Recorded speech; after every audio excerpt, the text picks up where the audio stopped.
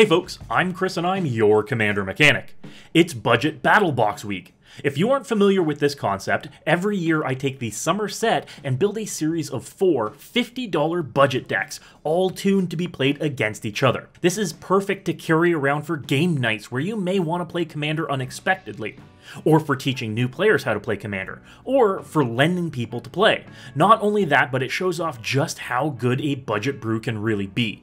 We often get swept up in big, splashy, expensive cards we have access to in our format, but it's not hard to make a really strong deck on a strict budget. And the first of our decks this week is Abdel Adrian, Gorion's Ward. This 5-mana white 4/4 human warrior reads, when Abdel Adrian enters the battlefield, exile any number of other non-land permanents you control until Abdel Adrian leaves the battlefield. Create a 1/1 white soldier token for each permanent exiled this way. And on top of that, he has Choose a Background. With those abilities, Abdel Adrian makes a really strong Flicker-style commander, using cards like Cloud Shift or Flicker of Fate to have Abdel enter and leave the battlefield repeatedly, blinking your own permanents and making a bunch of soldiers while getting repeated enters and leaves the battlefield triggers. While it's possible to make a mono-white version of this deck, Abdel does have Choose a Background, so I've paired him with Candlekeep Sage, a simple background that says whenever a commander creature you control enters or leaves the battlefield, draw a card. That means that blinking Abdel Adrian, something we'll be focusing on doing, draws us 2 cards, one for leaving and one for entering.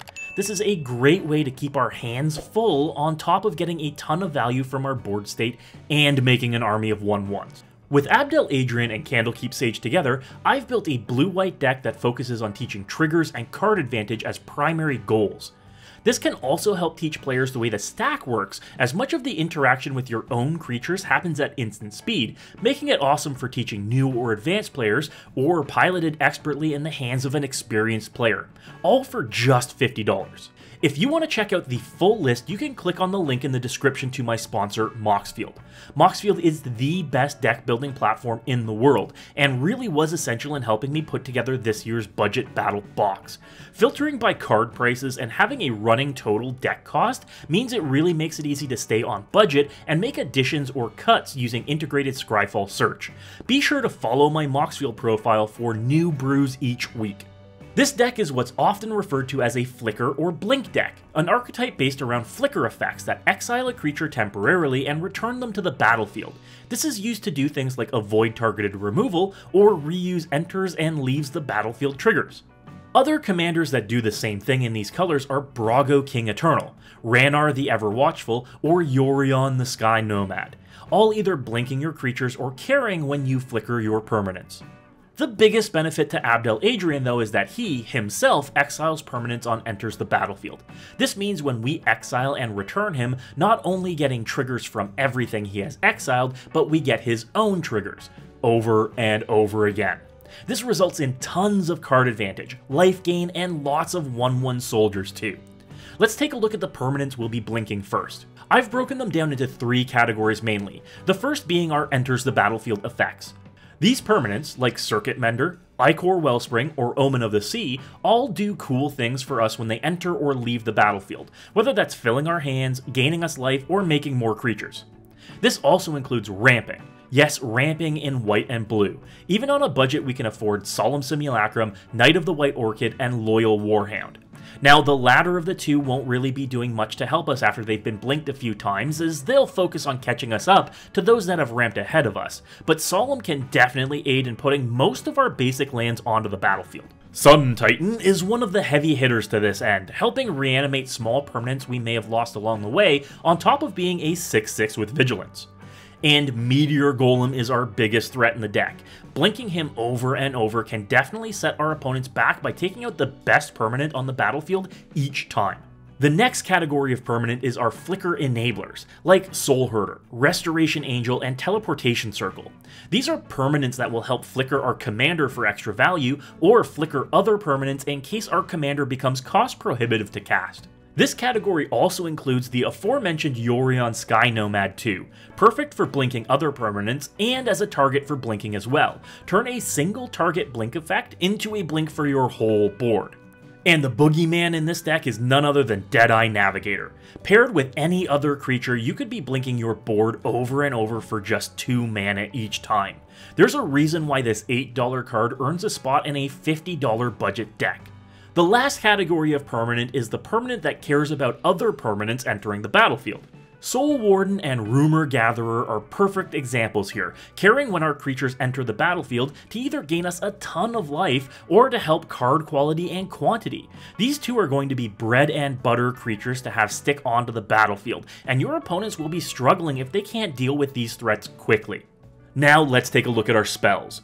These are going to be how we're blinking our creatures with Ephemerate, Plantar Incision, or Lae'zel's Acrobatics, all acting at instant speed to help save a creature that might be on the chopping block, or to extend the value of our creatures. But blinking isn't all we can do in this deck. In blue and white we have premium interaction like An Offer You Can't Refuse, or Negate, helping us deal with potential problems on the stack. Or removal like Swords to Plowshares and Generous Gift, both format-defining interaction that allows us to be proactive and reactive at a moment's notice. We also have a few board wipes too. Great in our hands because we could potentially exile our entire board with Abdel Adrian, then Wrath, leaving our opponent's creatureless with our entire army intact. These board wipes include By Invitation Only, which could cause us to sacrifice all of our little tokens and leave value creatures alive. Or Hour of Reckoning, which could leave our tokens alive and only our non-token creatures would be at risk, perfectly fine if they're all under our commander, for instance. Now all of this leaves very little utility in the list, but I've ensured to add a few pieces that interact with tokens that we're creating. The first is Skull Clamp. Yes, that Skull Clamp. There's room for it even in a budget deck, believe it or not. Having a ton of 1/1 creatures to clamp up can keep us rolling in card advantage while our opponents struggle. And the second is Decanter of Endless Water. If we're drawing entirely too many cards, we'll need a way to keep them all when Reliquary Tower and Thought Vessel are too expensive for a budget brew. Lastly, we have Intangible Virtue. When you're ready to go swinging with those tokens, drop this enchantment to give them +1/+1 in Vigilance to really put a hurt on. Now this wouldn't be a battle box if I didn't talk about the deck's strengths against the other decks in the box. Versus Baba Lysaga, you'll have to get ahead on life total quickly, which is one of your deck's strengths. If you aren't blinking something to reset your life total repeatedly, you may be in trouble. But the Baba here doesn't exactly go wide, and will be sacrificing its own permanence, so you'll have an opportunity to chip in for damage over and over again. Don't let their life total get more out of control than yours does. Against John Irenicus, you are very well set. If he tries to give you nasty creatures that will work to set you back like a Phyrexian Soulgorger, you can blink it and send it right back to him. But be careful about the creatures he gives other players. They'll be bigger and goated, and you can expect them to be swinging at you if they have the opportunity. John is also packing a few board wipes too, so be cautious about overcommitting to the board too much. You may want to for value, but you may lose your best resources. And Raga Draga is going to be a challenge. They're going to be stompy and move really fast, faster than you'll be able to get your engines online, so be careful about an early beatdown. Your targeted removal is going to be crucial here, as removing Raga Draga himself shrinks that deck's entire board. And getting yourself ahead of their burn spells will be important too, so once they start generating a ton of mana, you can make sure your life total stays ahead of what they're capable of. Lastly, for the upgrade. If you want to break budget and add some premium pieces to the deck, I'd start with Panharmonicon. You have so many enters the battlefield effects that Panharmonicon is just a value multiplier in the best possible way. Cathar's Crusade, while one of the most mathy cards ever, in this deck in particular, can easily turn that army of 1/1s you're making with your commander into 10/10s. It's worth it if you want to turn value into violence. And lastly, I love a good mill plan, and with the volume of permanents you have entering the battlefield, an Altar of the Brood could potentially turn your Flicker engine into a 2 to 3 turn clock to mill your opponents out. Don't forget, Abdel can target his own tokens just to make more tokens. Putting this deck together was an absolute blast, and I was shocked at how good it could be for even less than $50. With a ton of the pieces being commons or uncommons, it's possible to build a pauper commander list here too. Let me know what you think of the deck in the comments below and what you would do with your build. And remember to stay tuned all week for the rest of the Budget Battle box. Hit that like button, subscribe, and as always, good luck and have fun.